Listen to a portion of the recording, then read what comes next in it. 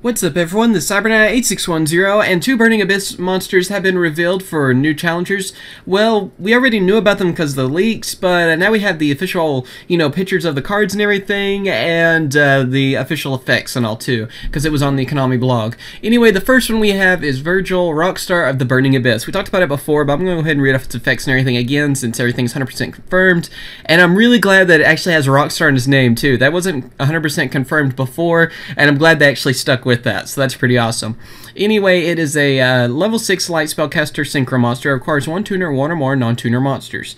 It has a 2,500 attack, 1,000 defense, and its effect is you can only control one Virgil Rockstar of the Burning Abyss. Once per turn, you can discard one Burning Abyss card, then target one card your opponent controls or in their graveyard, shuffle it into the deck. If this card on the field is destroyed by battle or card effect and sent to the graveyard, you can draw one card. You can only use the effect of Virgil Rockstar Burning Abyss once per turn. So yeah, it's an amazing card for Burning Abyss. I can't wait for this one to come out. It looks like it's going to be secret rare. I don't know if that was... I think it was supposed to be secret rare or something like that. So unfortunately, it's probably going to be a pain to get this card, but it's a new, really cool card for them, so I can't wait. After that, of course, we have the finally have the effect for the tuner monster that goes for the Burning Abyss, and that is Rubic, Malebranche of the Burning Abyss. It is a dark level 3 fiend tuner monster, 100 attack, 2,100 defense. If you control a monster that's not a Burning Abyss monster, destroy this card. Cannot be used as a synchro material except for synchro summon of a Burning Abyss synchro monster. If you control no spell or trap cards, you can special summon this card from your hand. You can lose the effect of Rubic, Malebranche of the Burning Abyss once per turn.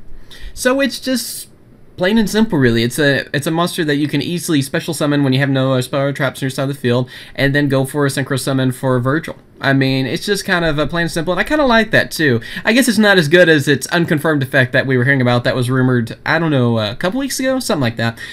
But yeah, I still like this card. I think it's pretty good. I mean, it's one that can be special summoned fairly easily, and go for Virgil. So, I mean, that's pretty much it. I'm kind of wondering if maybe we'll see more synchros of a Burning Abyss in the future or something too, since it does say, synchro summon of a Burning Abyss synchro monster. I don't know, just kind of wondering. Maybe we'll just have Virgil, but it'd be kind of cool to even see more in the future on that. But yeah, what do you guys think about this, both these cards, I guess, really? Are you interested in them? Not so much? Do you think Burning Abyss will run without them, or do you plan on using these new cards? Yeah, let me know in the comments. Thank you for watching. Remember to comment, rate, and subscribe. I can't wait for these cards. And also, one more thing before I end. It looks like Rubic, the tuner for Burning Abyss, it looks like he's going to be an ultra rare, too, from that, because he has the gold writing on his picture, too. So, at least that's not going to be secret rare as well. I was wondering about that. But yeah, tell me what you guys think. Thank you for watching, and all the info in the description, alright? Later, guys.